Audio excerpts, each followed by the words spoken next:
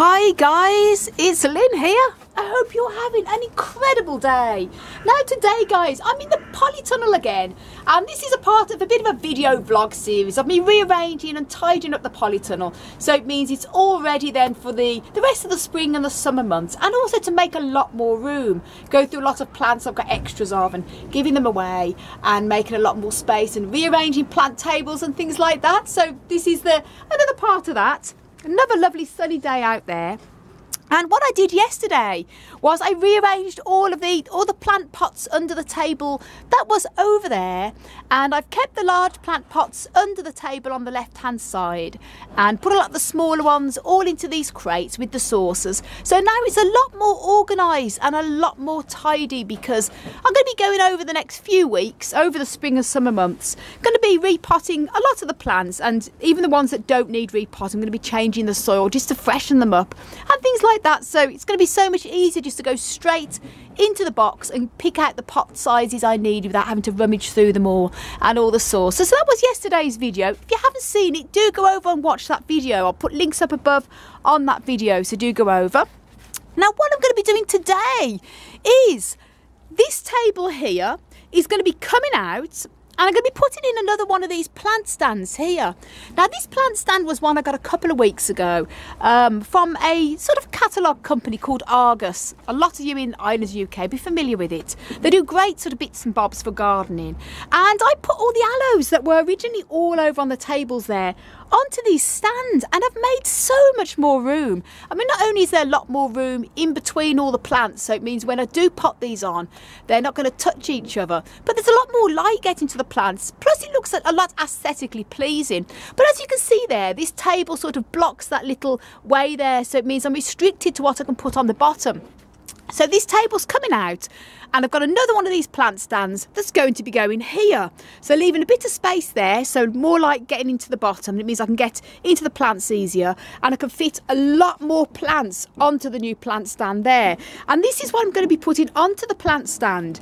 These are a lot of our succulents. And some of them, as you can see, they're good. They need a good pruning, so I'm going to be pruning a lot of them. But I'm going to be doing that over the next couple of weeks or so. But this is just, I want to start off just by giving everywhere a good tidy and making a lot more room first, so I can see what needs to be done. So this is what I'm going to be doing today, guys. All of this is coming off and going on to the new plant stand I'm going to be putting up here and making a lot more room. So it means all of these table here we're completely free, and it means all of the cacti here gives us a lot more room for the cacti. As you can see, there's a lot of space in between the cacti because we made a lot more room. There's space here, but we are going to be potting these on, so it's going to be better if we've got extra space.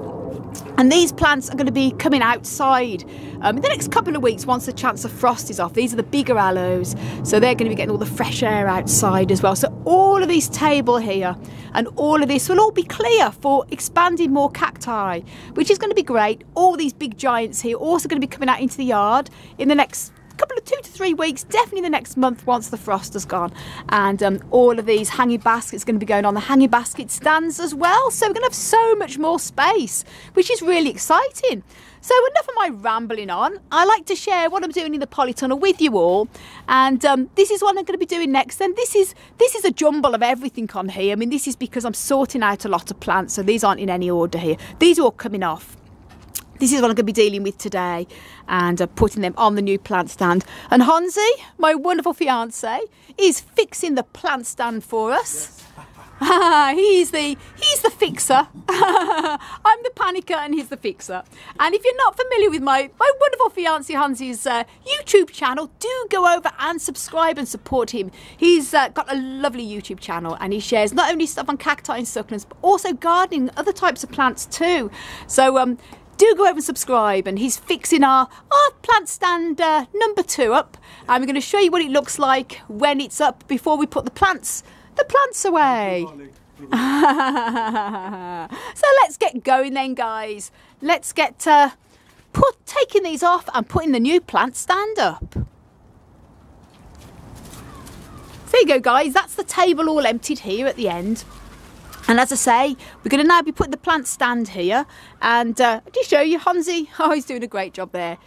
doing all the sandbags that we have around the polytunnel there that keeps it from blowing away. And these are the plant stands here, and we've got the shelving over there that just these go on here, and it's pretty sturdy, I have to say. And great value from a catalogue company called Argus. Those you may be familiar with it, as I say, if you're from Ireland or the UK, and includes both of these as well, so it's great, perfect for using in polytunnels and greenhouses, and even in plant rooms and that as well. So as I said, this table's going to be coming out now, and just to put all the plants that was on there temporarily on here, that's all going to be changed, so it looks a bit like a jungle, but there's going to be so much more room now, so this is exciting. So this table's coming out now, and let's get putting the plant stand in. Now Honzi, he's doing a great job here. He's using the plant ties there, you know, the plastic plant ties, to tie the two shelves together, which makes it a lot more sturdier. So if any wind or anything was to get in here, or the sides was to wobble, it's going to stay pretty sturdy here. So great little tip if you've got these stands there. Woohoo, there we go guys, that's the plant stands up now, and I'm happy to say, really pleased, because there's going to be so much space. And look how much space there is now at the bottom there with the I've even got room now a little bit on the right, even with the aloes. There's plenty of space. This ugly monstrosity is actually a big tank filled with water. We have it tied up because this is a polytunnel, and we have the sandbags outside so to keep it really sturdy. This is filled with water. This is a top on it so water doesn't evaporate. Obviously you don't want any humidity in the polytunnel, and this means there's no way at all this polytunnel is ever going to blow away. It survived 3 hurricanes in 2017, so it's definitely going to stay pretty much. This is really only a temporary thing. Me and Hansi are going to invest in a real big top of the range greenhouse or a top of the range polytunnel in the future.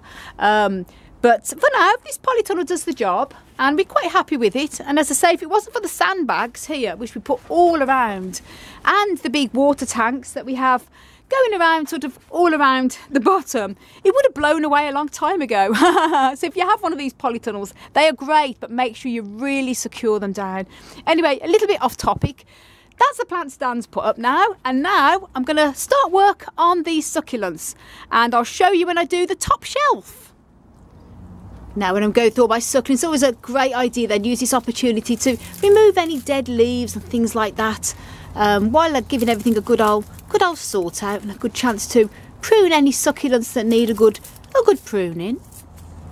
Now, because some of these succulents are very lanky, I'm going to give them a bit of a pruning, and obviously you want to make sure you use pruning shears or proper pruning scissors, so you don't use normal scissors, so you don't cut into the stems and cause damage. And you obviously want to make sure you cut back to obviously the size you want to cut back at, but you want to make sure you cut just above a node, or a leaf segment node I should say. The reason being, if you just cut in the middle, then it won't necessarily kill the plant, but it would just die back to ugly sort of black stems, and you don't want that. So in this case I'm going to keep this one I've cut earlier, so I'm just going to keep it all up to about the same length. So here, as you can see there, that's just above the leaf node there, so cut like that. I'm going to keep that because this I can give away then for cuttings to give to people. And the same here, so again just turn this round, so just above a node here, probably cut that, I think possibly there. And as I say, all you need to do then is just remove, if you are giving them for cuttings, remove the little leaves at the bottom. And bear in mind, these little leaves can also leave them to dry for a couple of days, pop them on top of the soil, they will root also. But then what you want to do then is leave the cut part here to dry for a few days, probably about 5 days. It's only a small diameter, so it shouldn't have to take too long. And then stick it into some well-drained soil, some cactus and succulent mix, and treat as a cutting, and they root very, very easy. And as I say, the little individual leaves that you remove at the bottom, they root also if you leave them on top of the soil after you've let them dry for a bit. And the reason why you remove the first few leaves at the lower part is because if you just put them in with all the leaves in, they can rot. And this is where the little nodes are here, where the roots will come out. And it looks a lot tidier there.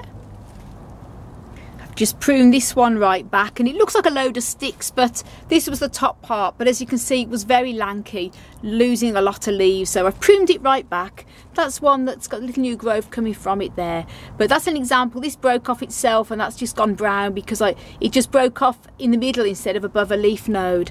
But here where I've cut it just above a leaf node there, it means that the new leaves will start to come out just slightly underneath there, and that's going to be bush out over time in the next few weeks. And these are all cuttings that I'm going to allow to dry for a few days and then pot up to give away to people or sell here direct from the nursery. Now there you go guys, that's the first 2 shelves done, and I'm quite pleased. Now what I've decided to do, I was going to put all the succulents all on this shelf. And when I say succulents, just the succulents, not the cacti. But because the shelf is quite high up to the roof, and as you can see, this does, when I have the door open, as you can see there, when it's fairly windy, this does sort of wobble, so I didn't want any plants to get disturbed or knocked. So I decided to put the small shrub-like growing cacti such as the Camocereus, the Camolobivias and the little Rabuchias all on the top shelf here, and they need maximum sun, so it's a good spot for them. So I've decided to put all them here, and then I've got the lovely Crassula rubra. I have this one here because that one complements the cacti really nice, and it's a lovely colour. It goes bright, lovely sort of burgundy red in sunshine, so that's a lovely spot for that there. Then I have some of my Fucarias here, and also another little, this is an Ecce, just check the name of that actually, I have got it laid here. It's a Graptopetalum filiferum, so it's like an Echeveria type of growing succulent, Graptopetalum, and that is a little flower bud on it, like a little miniature. Isn't it gorgeous? And as I say here, the Fucaria. So some succulents on here, and also some of the Crassulas as well. Just a bit of a variety, just to add a little bit of variation. But the rest have all got the small growing cacti here, and a lot of these are coming into bud at the moment, so I made sure when I moved them, I've kept them in the same direction I was in. Do show this sort of flower buds forming on there, little tiny, as you can see, little bit of red balls forming with flower buds. Also on here, so that's really exciting to see, and more on there too, so very good news. And here I've got the succulents, and I've made sure that I've still left lots of space, so when I do pot them on over the summer or even the next year or two, I can pot them into the next pots, and I've got somewhere to put them back to, because if I cram them in, there's space to put more in, but if I did that, when it comes to repotting, then you're stuck where to put them. So lots of space, light can get all around, sun comes in from both the sides, still from the top, from this side, that side, and also the back, so these get plenty of light, and I say lots of space. And then I've just got the 2 shelves there left to do, and very exciting, so very, very, very good. Yoo-hoo, that's the whole plant stand done now guys, and I'm very pleased. It looks wonderful. And there's actually loads of room still at the back, as you can see. I've deliberately not put any too far back because I want to make sure that all of these plants get maximum light, and they're going to get full light coming in here from the polytunnel, and also, excuse me, always kids in the background, and also light coming down from the top. And lovely to see Echeveria there coming into flower, so I've made sure the flower is free so it can carry on continuing its growth. And some Calanchoes, Aeniums, little Aeniums, and also Echeverias, Graptopetalums, mixture of another Aenium there, Crassulas, Calanchoes, some more Echeverias, Graptopetalums, and a selection of everything here. And lovely sedum here, this coming into flower. This beauty was a gift of a cutting from my wonderful friend Krina, Fifi here on YouTube, and it's just absolutely growing amazing there. And here as well, little pots. And what I might be doing with some of these succulents, because a lot of them are sort of in little individual pots, and they do take a lot more space like that, I may probably over the next few weeks make a few little bowl gardens up with a few of the little odd ones here into nice little bowl garden arrangements, because they look lovely like this, and they also take up a lot less space too, and they actually look more attractive. But I'll see how I go. A lot of them do need the soil changing if they don't need repotting. And here I've got mostly the cacti on the top, because these are going to get plenty of light here. And just show you here a lovely Crassula there, the rubra, and some of the Fucarias there, and the little Graptopetalum, everything is doing pretty good. Everything's going to get plenty of light here as well. And I've got my string of pearls here from the top, which is hanging down, which is nice. So a bit of a mixture of everything, but it looks great. And now it means as well, there's here, means I can get into the bottom here to get to all the aloes and all the plants. Now excuse this mess here, guys, this is what I'm left with. What I'm going to just be doing now, and then I'm going to finish the video, going to give all this a clean up and a tidy up. These are all the dead leaves because obviously I've been pruning back all the succulents, so make them all tidy, and removed any dead leaves and dead flower heads. So it's been a busy afternoon but fun. And these were the ones, obviously mostly aeniums and some also tall plants at the back there because they're too tall to go underneath, so I'm going to be pushing them at the back after I've given all these trays a good clean, and then moving some of the other ones around, and then loads more space for the cacti. So I'm just going to give all this a clean and rearrange and show you what it all looks like. Now that's everything sort of done for today. I've been all day at it and as I say, the plant stand with all the succulents on and the cacti top has all been completely finished now, and I've just temporarily just tidied it up a little bit over here. This is all going to be, I'm sure it's going to be rearranged and moved again because we're going to be putting cacti over here. We may keep some of the succulents like this, the taller ones at the back, and some of the smaller cacti at the front. Not really quite sure, but I just wanted to give it a bit of a tidy up for now, and then we'll be sorting all this out over the next few days as well. But at least that's done. The plant stand's all done, nice and tidy, and I wanted to share it with you all, guys. And I hope you enjoyed it. And if you want to know more about how to grow cacti and succulents, or you're new to the hobby, do check out my website, desertplantsofavalon.com. And thank you guys for all your amazing comments and your support. I cannot thank you enough. And stay tuned, probably the next, maybe not tomorrow, but the day after, if I get time, I'm going to start then on this back wall here.